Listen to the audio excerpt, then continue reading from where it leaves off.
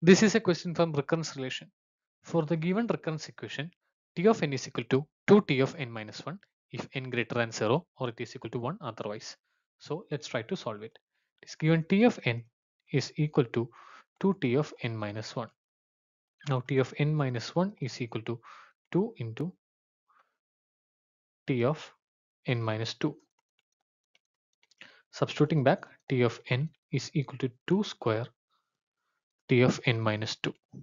Now T of n minus 2 is equal to 2 T of n minus 3.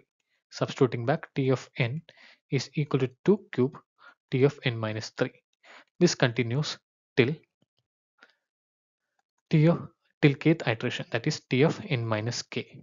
So what happens here is T of n at kth iteration will be 2 to the power k T of n minus k.